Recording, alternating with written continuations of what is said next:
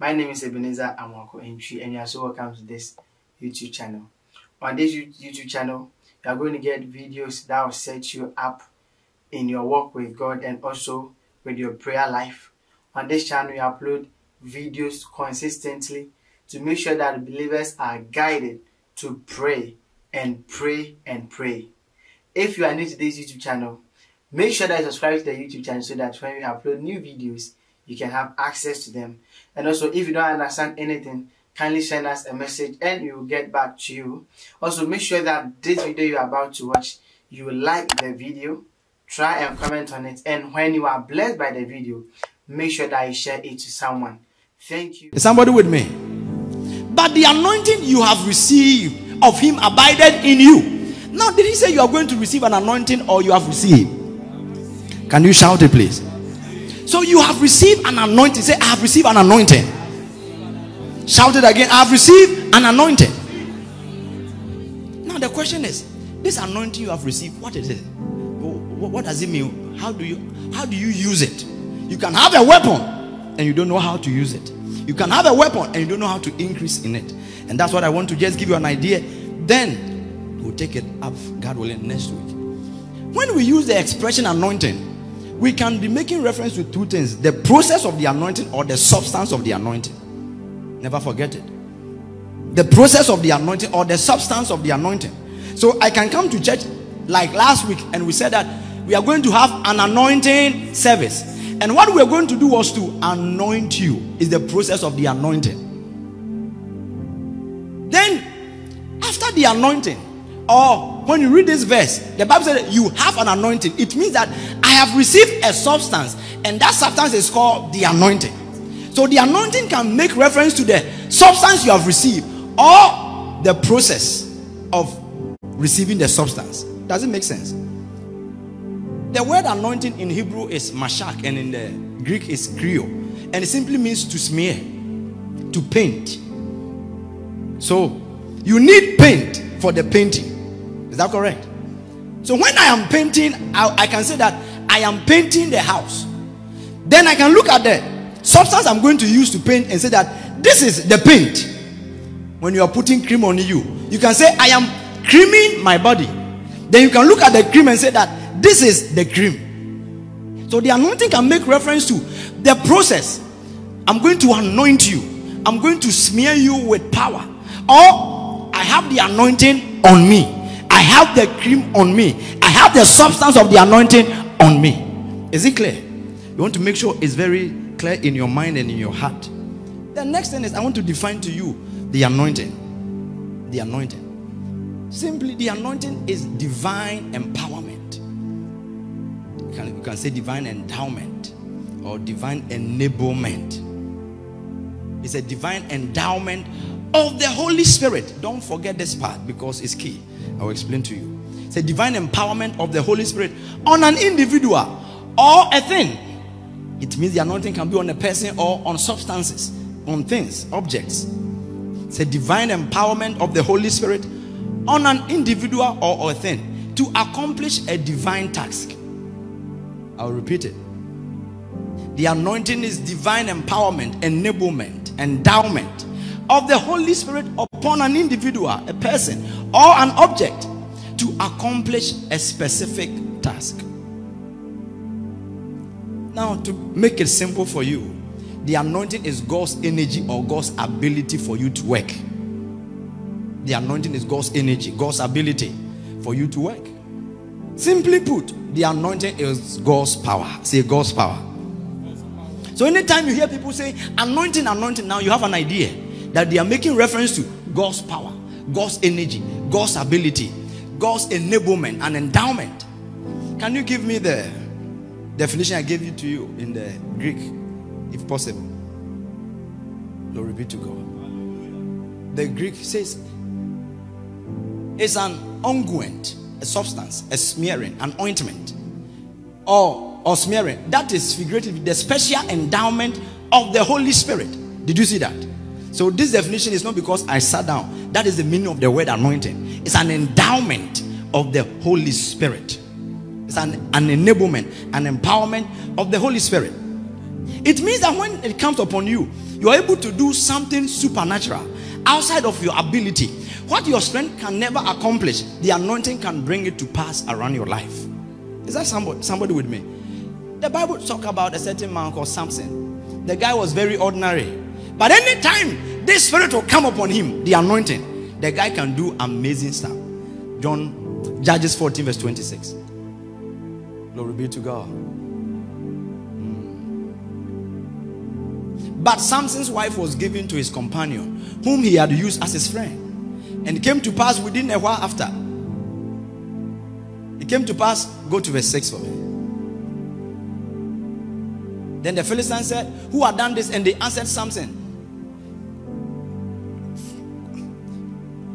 Judges 14 verse 6. 14 verse 6. Glory be to God. And the Spirit of the Lord came mightily upon him, and he rent him as he would have rent a kid. He saw a lion, and ordinarily the guy can never fight a lion, but the moment he saw the lion, the Spirit of the Lord came upon him, and he treated the lion like a goat. And he had nothing in his hand. Can you imagine? Even David had something in his hand, but for Samson he had nothing, bare hands. And he told it not to his father or his mother what he had done. It was not news to him. Can you imagine? No. If you killed a lion, you know the first place you put it. Facebook or Instagram, which one? Oh, talk to me. WhatsApp. You know where you put it. TikTok, okay.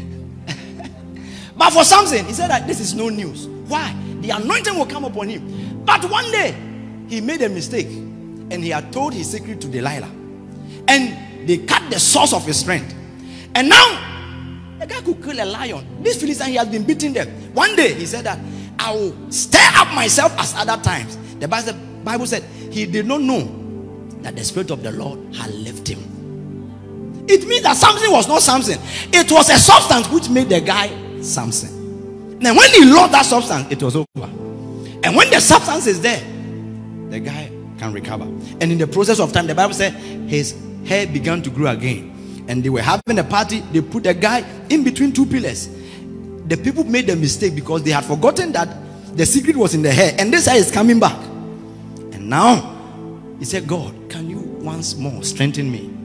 And that power which left came, and the guy could kill more in his death than in his life. It means that there is an extra substance which can come upon your life, which can make you glorious, which can make you beautiful, which can make you succeed. It brings the extra to your ordinary. You need it. You must be conscious of it. Things you don't qualify in this life, that extra, when it comes, it can make you qualify.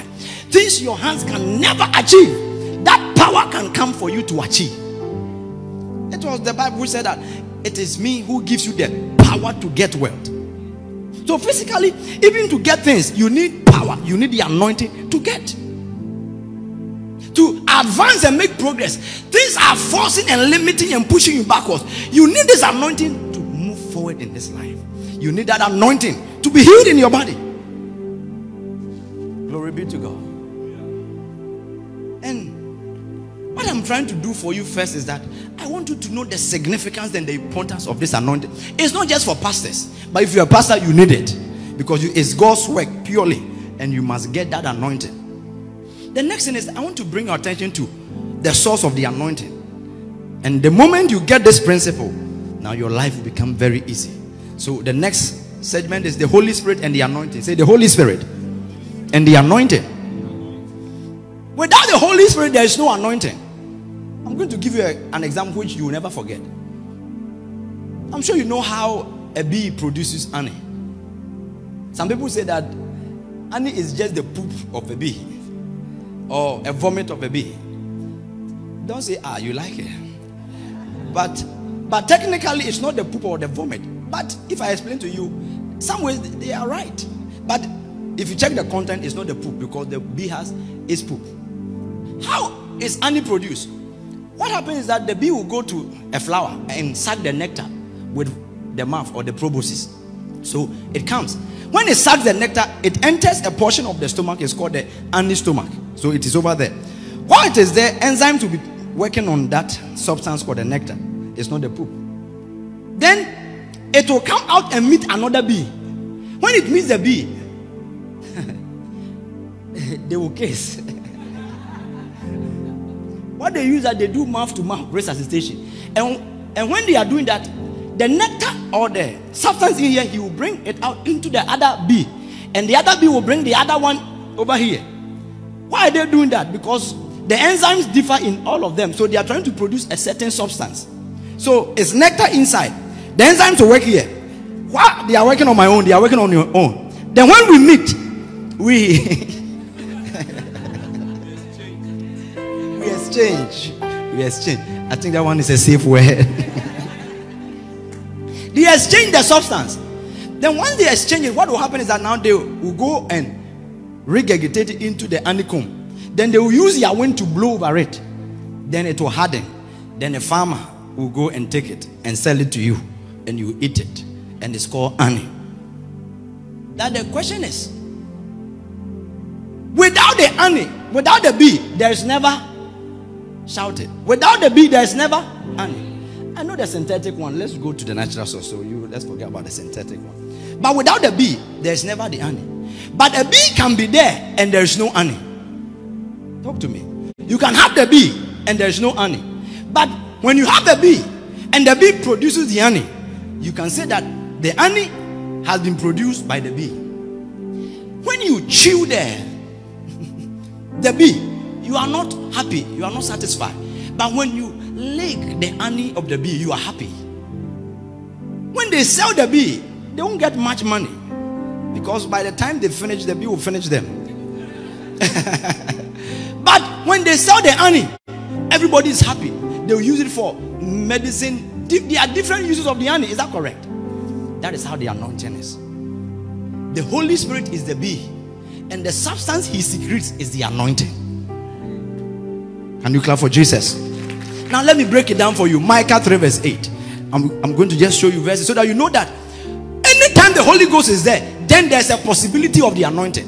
When he's not there, there is no anointing.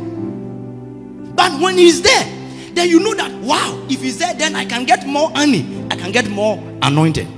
You cannot get more Holy Spirit because he's one.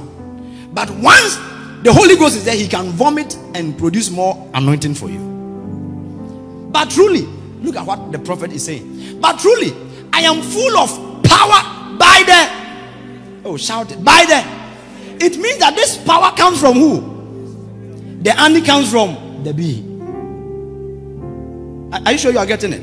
Acts 1 verse 8. This is Jesus talking. Thank you. But you shall receive power after that the Holy Ghost has come upon you. It means without the Holy Ghost coming, you cannot receive the power. So anytime there is the anointing or God's power, the Holy Ghost must be present. Are you sure you are here? Acts 10 verse 38. If you get this thing, you know how to generate the anointing any day, anytime. How God anointed Jesus of Nazareth with the Holy Ghost and with power. Now when you read the verse, it makes sense, because at times you are asking, how can he anoint it with the Holy Ghost and with power? Are they the same? No, you know the person and the power. Anointed with the Holy Ghost and with power, who went about doing good and healing all that were oppressed of the devil, for God was with him. Thank you, Jesus. Luke 1 verse 35.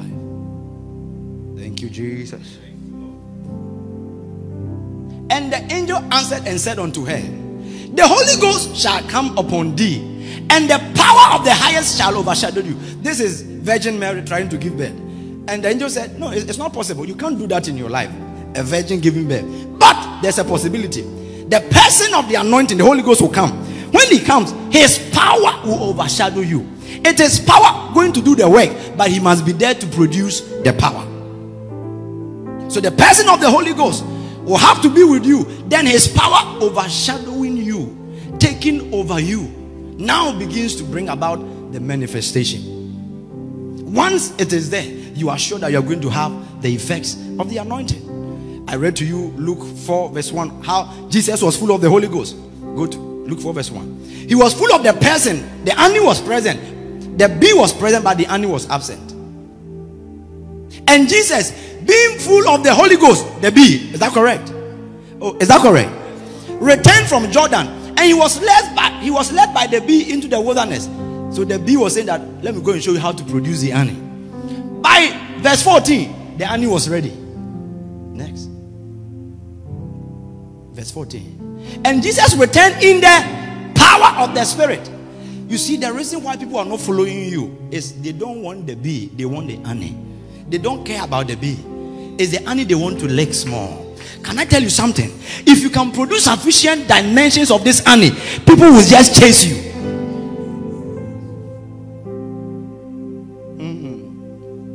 And Jesus returned in the power. Was it not the same Jesus walking as people went to him for carpentry work? They didn't recognize him because the Bible said he was a carpenter. Probably the chair they were sitting on, he was the one who produced it, and they didn't care. But the day the honey was produced, they left the chair, came chasing him, because now the guy had honey to deliver, and it's honey we want to lick. I show you are with me. Luke 24 verse 49. I told you how Jesus said, I will send you the promise of the Father, then you shall be endued with power. Behold, 49. Glory be to Jesus. And behold, I send the promise of my Father upon you, but tarry ye in the city of Jerusalem until you be endued with power from on high. So power from on high will come to you by the promise, and the promise is the promise of the Spirit. So you need the Holy Spirit. For the Holy Spirit, when you know what to do with the Holy Spirit, then you get the power from on high. Romans 1 verse 4. I'm just trying to make sure you have an understanding. So when we begin to talk about how to increase next week, it will be easy for you. And declared to be power. He was talking about Jesus. He said Jesus was declared to be the Son of God with power, according to the Spirit of holiness. So without the Spirit, there is no power. By the resurrection from the dead. Romans 15 verse 13. Glory be to God. Now the God of hope fill you with all joy and peace in believing, that ye may abound in hope. How? Through the power of the. So without the Holy Ghost, there's no power. Never forget it. Tell somebody, without the Holy Ghost, there is no power. When you ignore the Holy Ghost and look for power, you will become a magician. You will become a juju, because you need a personality to produce the power. And when people cannot stay with the Holy Ghost, now they have to go and consult a malam, and the malam is consulting a demonic spirit. And demonic spirit, they have certain power, but not the power of the Holy Ghost. Elimas the sorcerer. And that's how come people have become witches. A witch is somebody who is empowered by another spirit other than the Holy Ghost. Because a witch can prophesy to you, a prophet can prophesy to you. What is the difference? The source of the power. Yes. And once you know, when you have the gift of discerning of spirit, then you can now discern that all of it is prophecy, but there's another energy following the spirit. I show you all with me. You can go for charm and get married, and the Holy Ghost can help you to get married. Either way, you got married, but the source was different.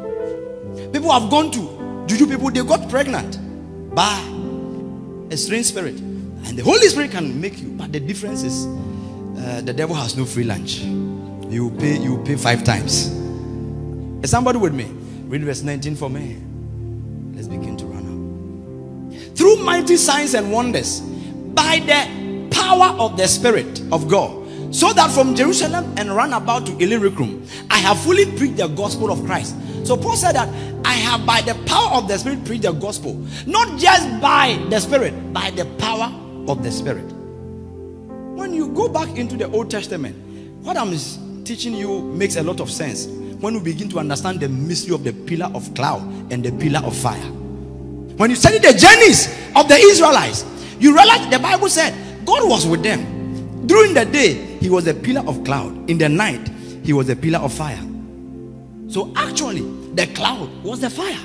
Let's read Exodus 13 verse 21. Oh, we love you, Jesus. We love you, Holy Spirit. What I want you to do is that have a personal relationship with the Holy Spirit who is already with you. Then you will increase in the power which you want to use for the manifestation. And the Lord went before them by day in a pillar of cloud to lead them the way, and by night in a pillar of fire to give them light, to go by day and night. So when they were going, there was one pillar. In the day, it's a pillar of cloud. In the night, the same pillar has become a pillar of fire. Isaiah 4 verse 4. God will create upon the mountains, every dwelling place of Mount Zion, a cloud. When the Lord shall have washed away the filth, get me verse 5. And the Lord will create upon every dwelling place of Mount Zion, and upon her assemblies, a cloud and a smoke by day, and the shining of a flaming fire by night. He was making reference to the pillar of cloud and pillar of fire. For upon all the glory there shall be a defense. So this anointing and the Holy Spirit I'm talking about is talking about the glory and the defense. Beautiful. Now question is, the cloud and the fire, what was the representation? I've talked to you about that the Holy Spirit is like the bee producing the honey. So it's difficult to separate the bee from the honey, because anytime you see honey, nobody will have to tell you to think about the bee. And when we want to see power, we must think about the Holy Spirit. When we think about the pillar of cloud, we must think about the pillar of fire. In representation, the Old Testament is a typology of what God is actually trying to tell us. The pillar of cloud represents the person of the Holy Spirit, and the pillar of fire represents the power of the Holy Spirit. Can I get two people, please? I want you to understand this simple mystery.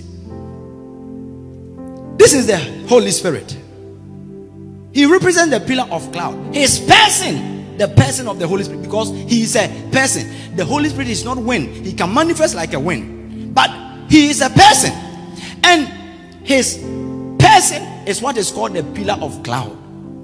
Then he can produce an element called the pillar of fire. So when we talk about the Holy Spirit, we have two things we must talk about: the power and the presence. Say the power and the presence. Can you shout the power and the presence? When we say the presence of the Holy Spirit, we are talking about the person of the Holy Spirit. And when we talk about the power of the Holy Spirit, we are talking about an element, a substance of the Holy Spirit. That is how come a handkerchief can be anointed. It will work miracles, but the power of the Holy Spirit is there, but the presence of the Holy Spirit is with the man of God who transferred it. I repeat.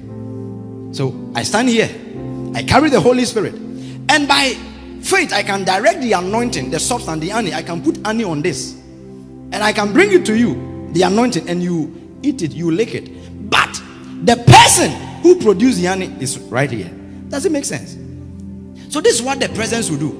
The presence of the Holy Spirit is the person of the Holy Spirit, and the power of the Holy Spirit is an element produced by the Holy Spirit. That is how come Samson, the day the Spirit left, the power left. You don't want to have a relationship with the power without the person, because if the person leaves, the power is no more there.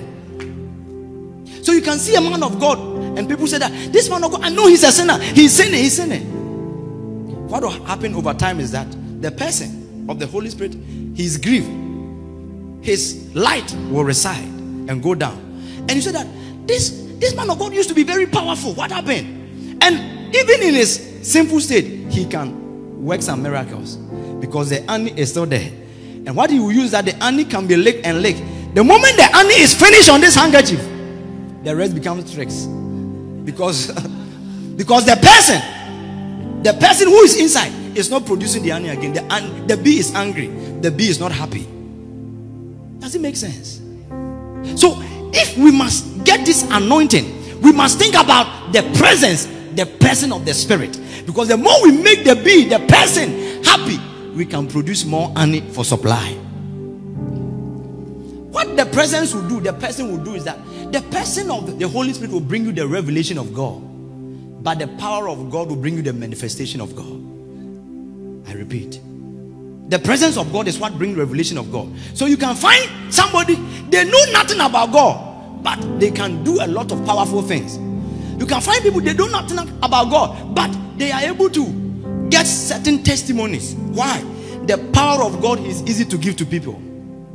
But the revelation of God, it comes by the person. You must have a relationship with the person to know the person.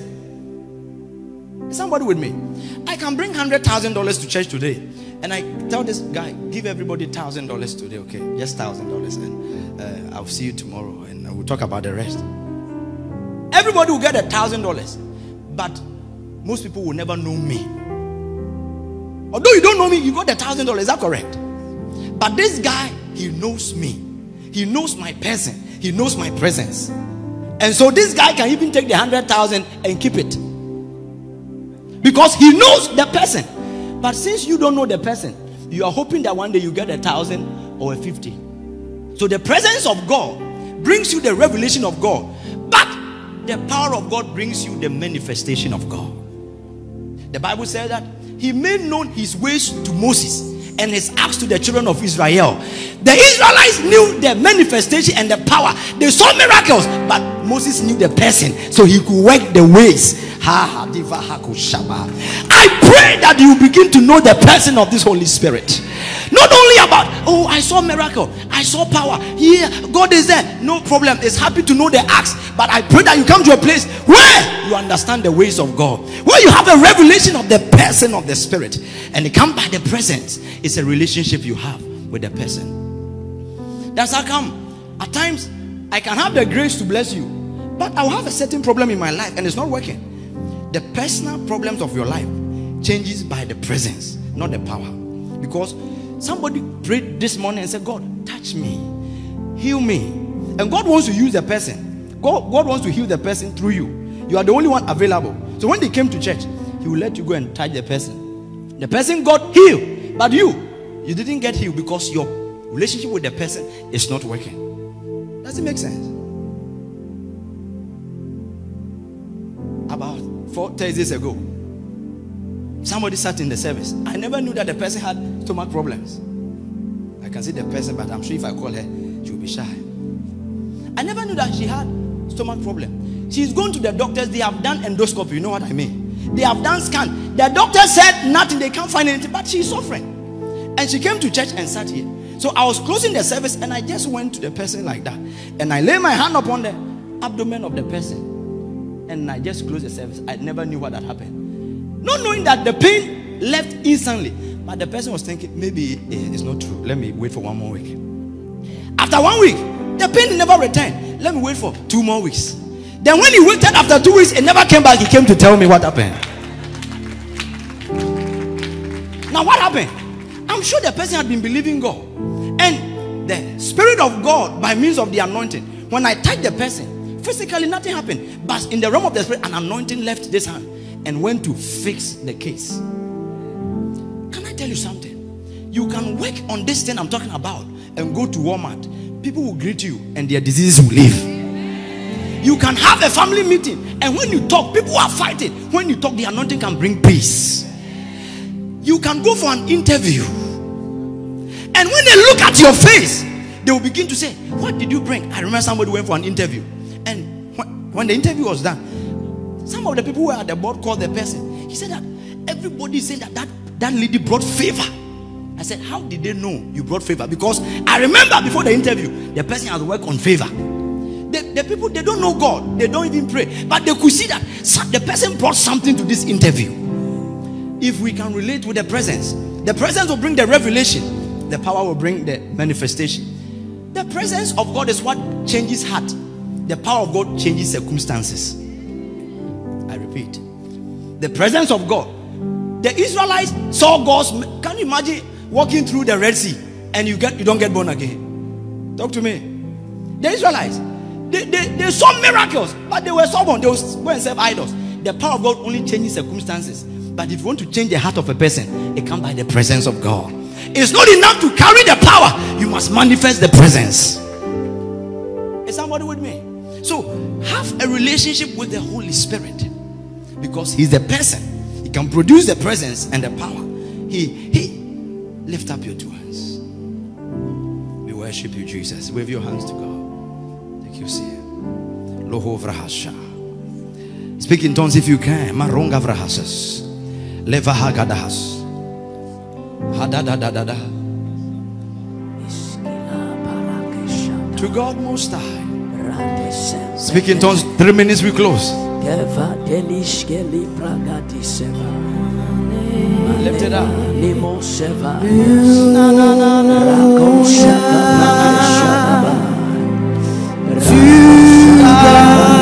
Lift up your 2 hands. Hallelujah. Wave your hands to Jesus. The devil is alive. Just wave your hands.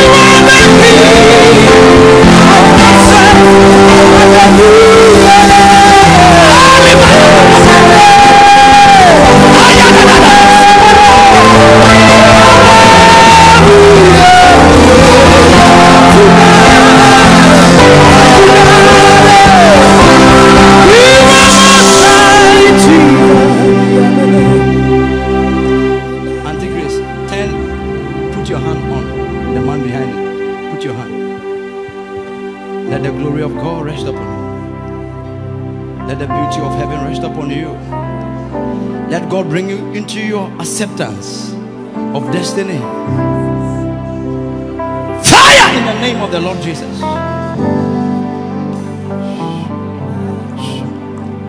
That devil of darkness, that spirit of death, tormenting, I curse you now in the name of Jesus. Okay. Carry all your goods and let it go now.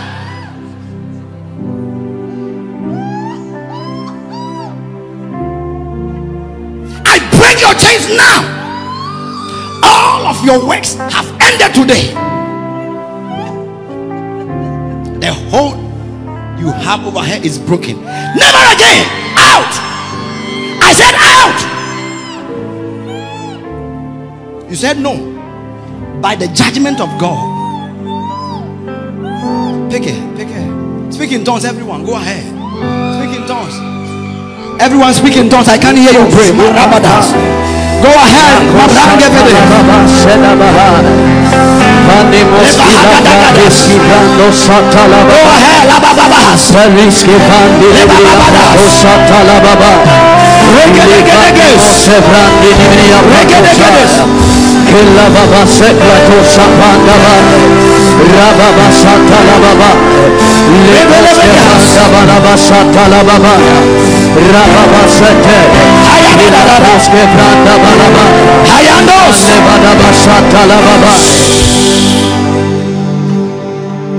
There's a reason why I told her to go. That is the daughter. I don't want a transfer.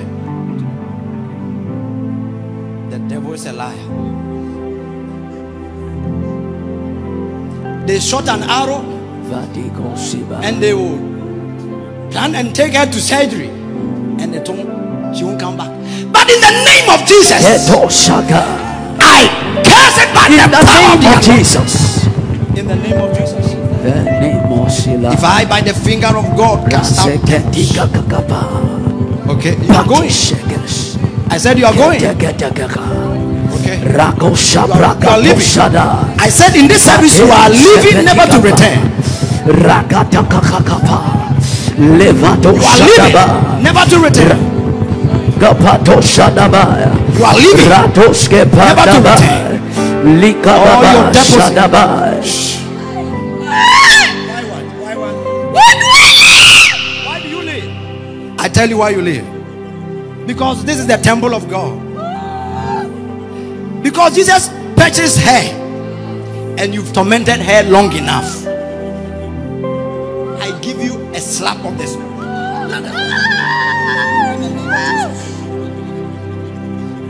Thank you for liberty. Clap for Jesus. Clap for Jesus. Give him praise. Now lift up your two hands toward me right now. Auntie Grace is okay. Father, in the name of the Lord Jesus, every yoke of the enemy concerning your life is broken in the name of Jesus. Let the hand of the Lord rest upon you. Let the glory of heaven rest upon you in the name of Jesus. I demand your preservation. I demand your liberty in the name of Jesus. I command the fire of God. Let the power of God's grace, let the anointing manifest around your life in the name of the Lord Jesus. Speak in tongues. You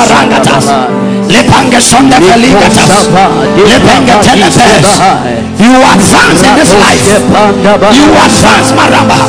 I break the hold of the enemy. I break the hold of the enemy. I break the hold of the enemy.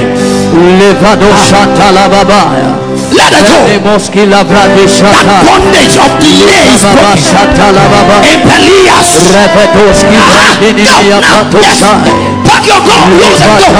Yes. Let it go. Please give me 2 minutes. We have to work on this. That devil is a lie. How did you manage to follow her here? Your end has come today. I said your end has come today. Your end has come. That monitoring being which has followed you, it followed you to that interview. It is broken in the name of Jesus. I demand favor. It's a realm of favor. It's a realm of favor.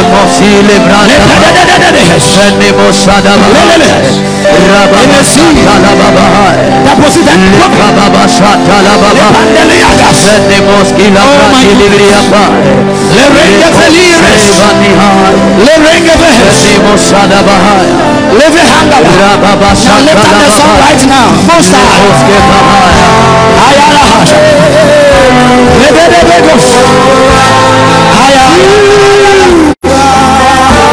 he's the God most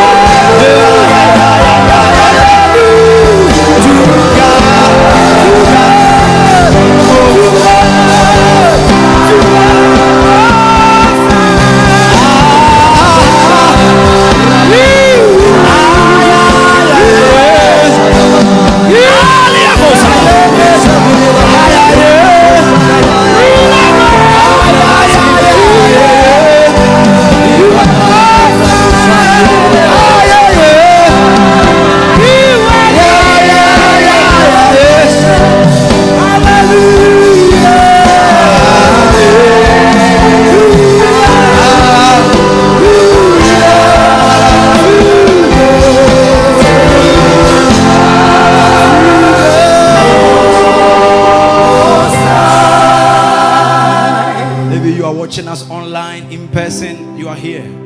I've been talking about the anointing, and I'm saying that the person who gave us the Holy Ghost is Jesus. He's the one who gave us the anointing. Maybe you are not born again. You don't know this Jesus. You are not sure of what this pastor is talking about. You want to repeat after me because you want to accept him as your Lord and your Savior. The person of Jesus is the key to the anointing. Will you repeat after me? Say, Lord Jesus, Lord Jesus, I declare you are my Lord, and my Savior. You are the Son of God. You came into the world. You died. And you resurrected. I believe. I accept you. I receive the Holy Spirit. I receive eternal life into my bosom right now. In Jesus' name. And Father, right now, command, bring us into an intimacy with you, Holy Spirit. A deeper place of glory, a deeper place of power. I pray for everyone under the sound of my voice. There will be vessels of the anointing, carriers of your power. If there be a deficiency, a limitation fighting them, come into agreement with them. I supply them power and strength. You are protected. You are shielded. Every plot ahead of you this week, cancelled in the name of Jesus. I command help, favor, and good news. What has failed you till today, I open the door for you. In Jesus' mighty name. And everyone who believed like I did, shouted a living amen. Will you clap for Jesus? Are you sure you are clapping for Jesus? Can you go ahead and take your seat for 1 minute? Can I get my phone, please? Listen to me. I see if you are a family and you are plan to travel after church, kindly see me after church, please. I see a family, you have planned to travel either today or tomorrow. It's a family. If it's just you, it's not you. Help her and let her sit on my chair. If it's a family and you have planned to travel after church or tomorrow, please see me after church. I beg you. All right. Can you pick up your offerings? Let's try to. I hope you enjoyed this video, and I believe that you were blessed. If you were blessed by this video, make sure that you click on the share button and share it to a friend.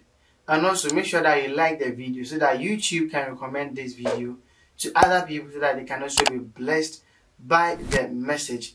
If you have any question, please make sure that you contact us and we'll get back to you.